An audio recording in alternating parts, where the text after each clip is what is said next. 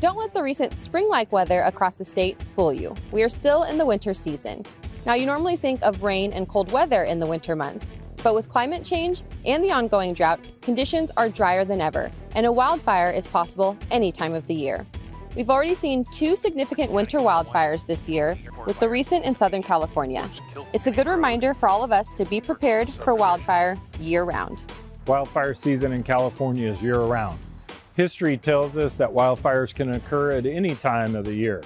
The Thomas Fire began in early December of 2017, and by the time it was fully contained, over 280,000 acres burned and over 1,000 homes were destroyed. Winter, even though it's cool, it may even be rainy, but the conditions are there for a wildfire.